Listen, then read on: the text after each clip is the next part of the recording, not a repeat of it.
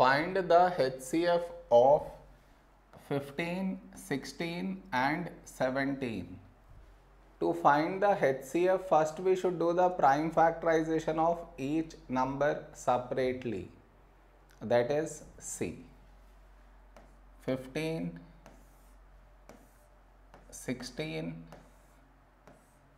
17.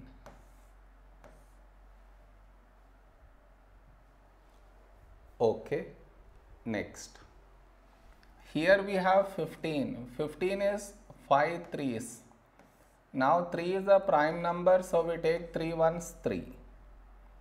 Here we have 16. 16 is 2 8 16. Now 8 is 2 fours 8. Now 4 is 2 twos 4. Now 2 is a prime number, so we take 2 ones 2.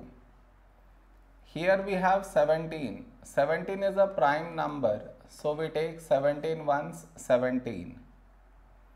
So now our HCF is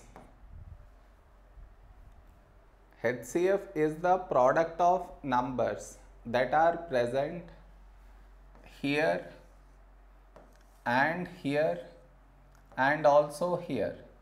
So now we should find the numbers that are present in these three places. I repeat, we should find the numbers that are present here and also here. So let us find, starting with the number 5. Do we have 5 here? No. So no need to check in the other place. Next number is 3. Do we have 3 here? No. So no need to check in the other place. No more numbers are left. Therefore, we don't have any number present in all the three places. Whenever no number is present in all the three places, in those situations, your HCF will always be 1. I repeat, whenever no number is present in all the three places, in those situations, HCF is 1. This is our answer.